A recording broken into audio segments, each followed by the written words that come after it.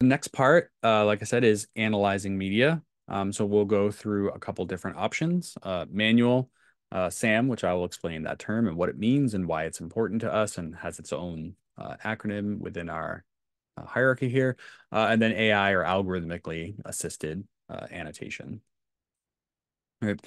So just to kind of orient everyone to what it's like to be in the player. When you launch into a video player, you'll get this scene right here. The important parts are essentially the video controls are over here on the bottom. The observations panel, which will have information about the analysis that you're doing, is over here on the right. And then the actual annotation tools will be over here on the left, right? And then on the top will be markings that you use for QA, QC, which I'll discuss in a bit.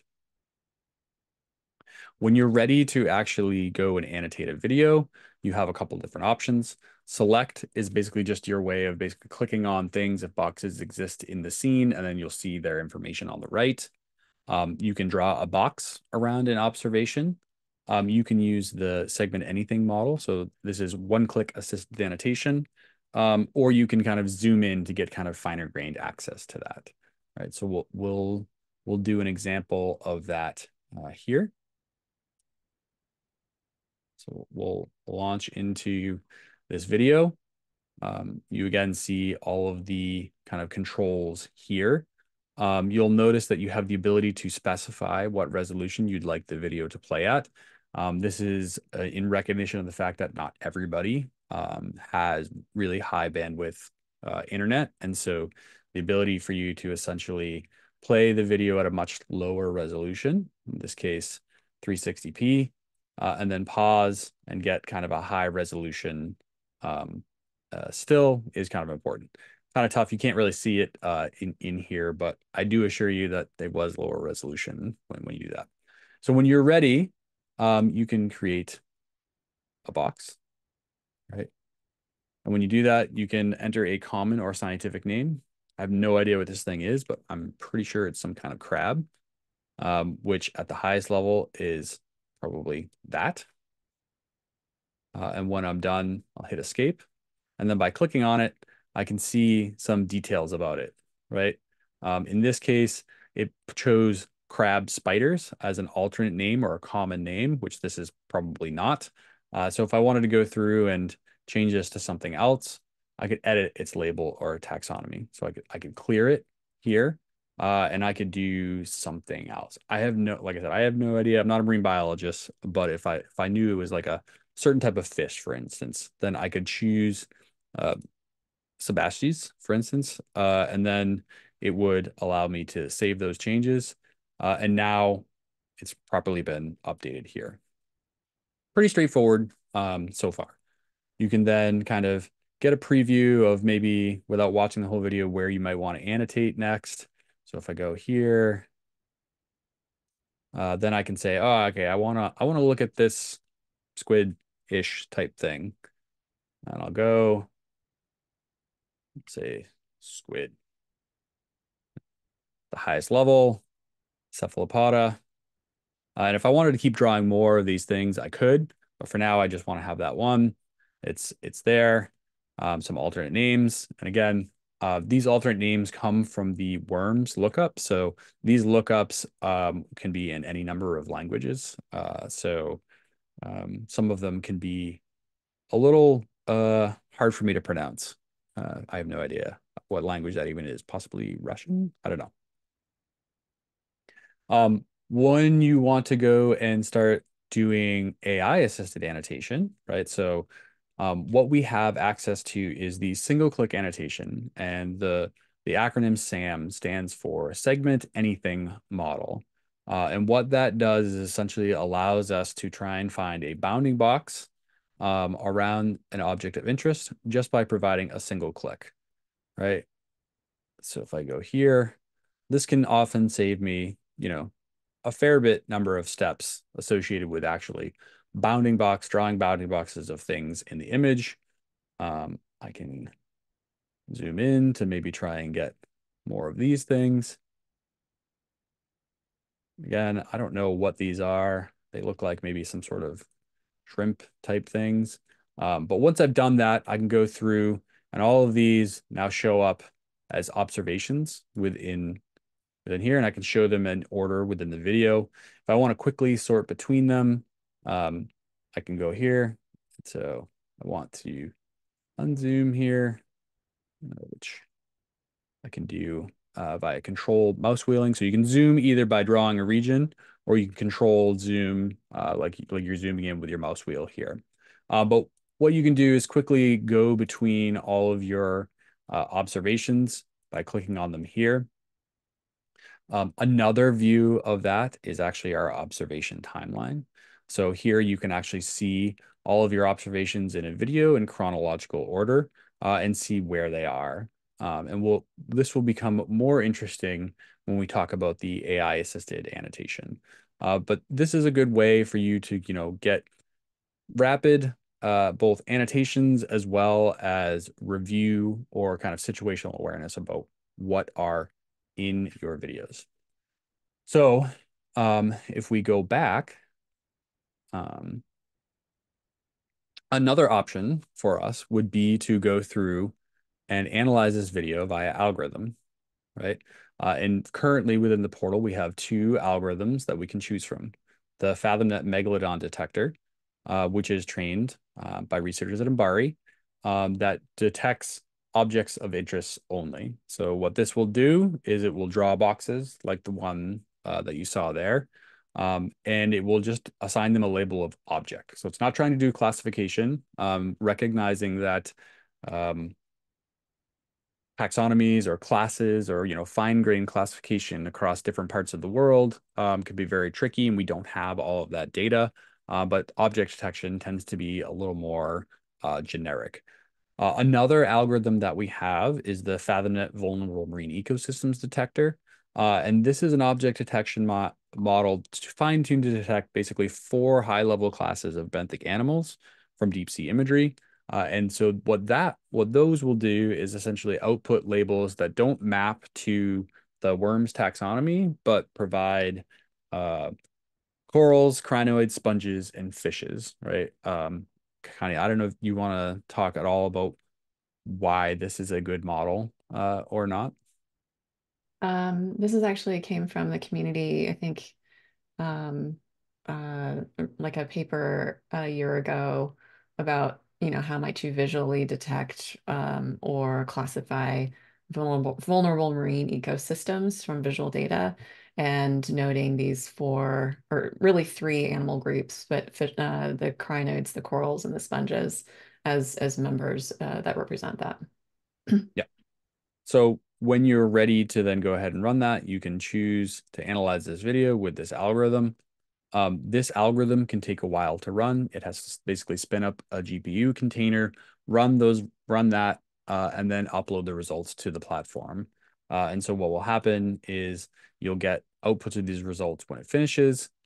So I will go back here, and this is that kind of cooking show version of that is we actually went through and ran these algorithms on some of these videos already. And then so here, when you go to the observation timeline, you notice that it's not just those X marks, right? So these algorithms have actually generated tracks associated with them.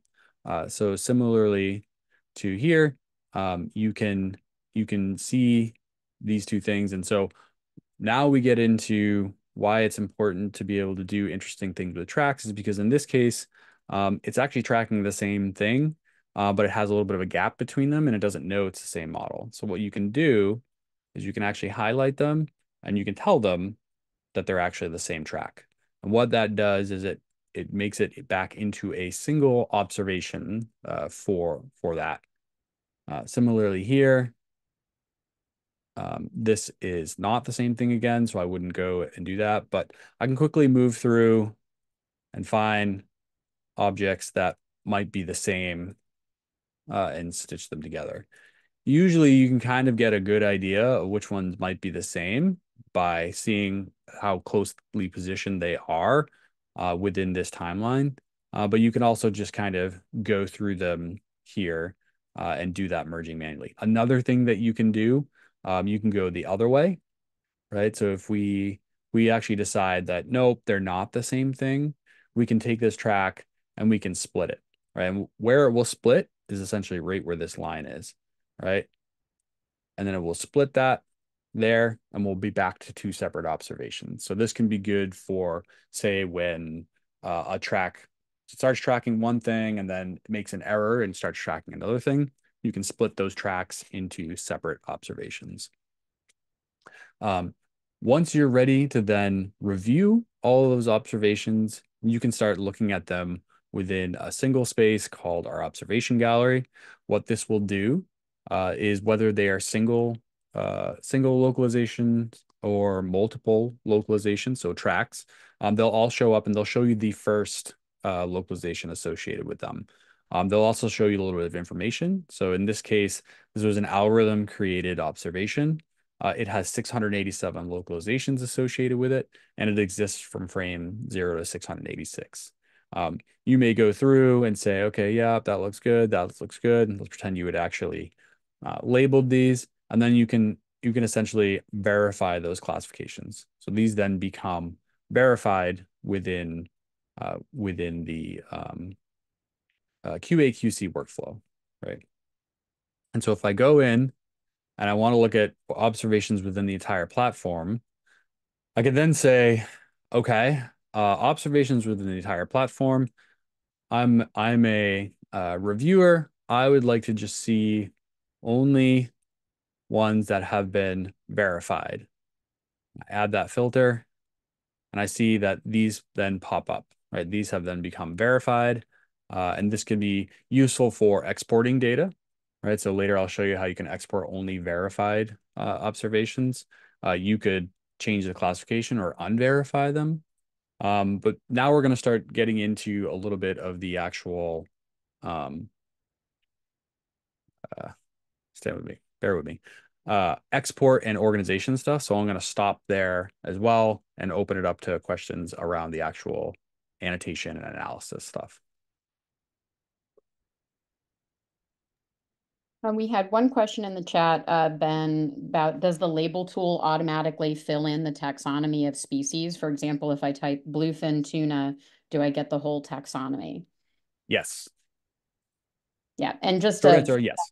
yeah, and just to expand on that, we spend a bunch of time workshopping how common names and will map to the taxa, and we're still sort of enhancing that. So I think we're going to get a lot of really good feedback on kind of how that works. So you can apply it as uh, Ben is showing here, but we know that we're sort of planning for future use cases where we may have less expert taxonomists participating, as Kakani mentioned.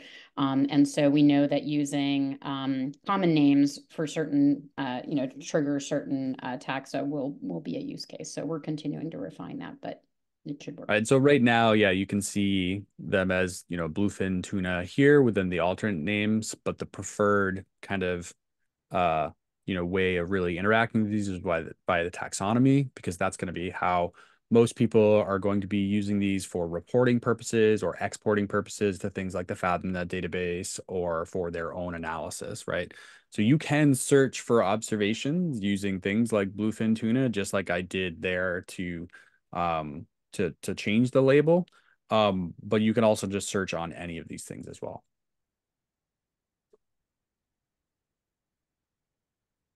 Any other questions? Yeah, I just want to add, this functionality really is enabled by the hard work of the Worms editors. We're just pulling that information from their API. It's a good point. So the taxonomy search that we do is based on a hosted snapshot of the Worms API, as well as some additional categories from the Embari Deep Sea Guide, which allow us to do things like those objects or detritus or various kind of like non-biotic things. So um, it allows us to do that. And that's what allows us to quickly do this full kind of taxonomic ancestor as well as all the way down stuff. Um, we recognize that the Worms API is not static by any means. So there is a risk that if your observations have updated in the meantime of using this, that they may become out of date. We will be updating it periodically. It's still TBD how we're going to handle basically going through and updating observations that exist within the platform that may have changed. Just because some people may not want to go through and have found out that their data has just suddenly changed on them, right? So it's one of those things where we're really going to be working with a lot of the early adopters to kind of smooth out these kind of user preference types of things moving forward. Great. And Filippo, if I'm pronouncing that correctly, if you want to unmute and ask your next question before we get to the others in the chat. Yes, thank you so much for the answer, and it looks like a great tool. I have just a quick question about frame-by-frame classification of videos. I saw you basically just playing the video and then stopping and manually classifying the image. But in case we want to manually classify, I don't know, one frame every 10, is there any possibility to set a FPS and then classify accordingly? Not within Portal. If you need kind of a very, I'm gonna call that, even though it makes sense for a pretty logical thing to do, I'm gonna call it like kind of like a bespoke way of doing that classification, then you may want to currently look at some other tools. Sampling protocols within a QA/QC workflow and setting up projects to kind of like auto mark those either for export is something we do now for training purposes. And it is on the roadmap for us to do in the future, where you may set up a project and upload a video and then set a sampling rate for reviewer one of once every 5 seconds. And then what will happen is that will show up in their queue for doing that kind of stuff. But that's kind of on the future roadmap for the coming year, kind of a post-launch thing. We're really kind of focused on that manual and algorithm assisted annotation of delivering that solid experience now, and then expanding those capabilities kind of as we progress. Thank you. Yep. We have a question about, is it possible to batch remove AI generated localizations? Batch remove. Well, you could go to observations. Let's see, this is not a good one because it only has that one. But if we go to one of the ones where I ran the algorithm, and we go to observations, you can go to filters, you go to observation, and you could say creation equals algorithm create. You can add that. And now you can see only the ones that were created by an algorithm. In this case, because I was in the wrong folder, it doesn't show any, but you could filter down to just those algorithm created ones, and then you could select them all and delete them if you wanted to. But rather than delete them, if you just wanted to exclude them, you could go the other way, right? So if you wanted to go into filters and just look at ones that were human created, right, you could add that, or ones that were maybe algorithm created but human modified to be correct, you can then add those, right? And then for your observation purposes, you can essentially then see only those types. Beg your pardon. All right, and so then you can, for exporting purposes, then go through it and then QA/QC only those types, and then export essentially. So if you then selected all, you could export either the selected or the filtered view based on all of those things. So you can then have them, but exclude them from any type of analysis you want to do, or you could batch delete them if you wanted to. So what we're really trying to do is give you options aside from just only there or only not there, depending upon what you're trying to do.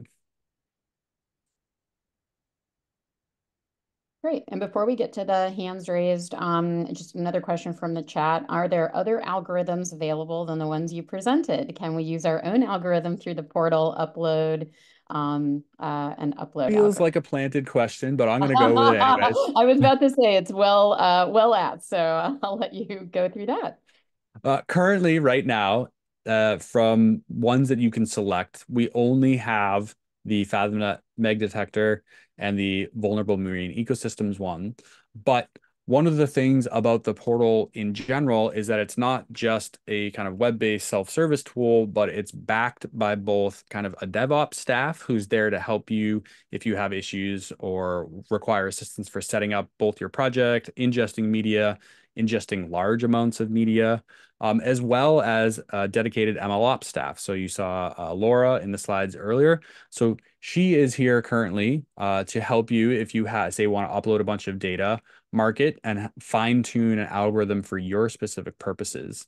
Though that algorithm can then be re-uploaded into the platform via either submission or because she knows the DevOps steps, we can just register it within the platform itself and become available.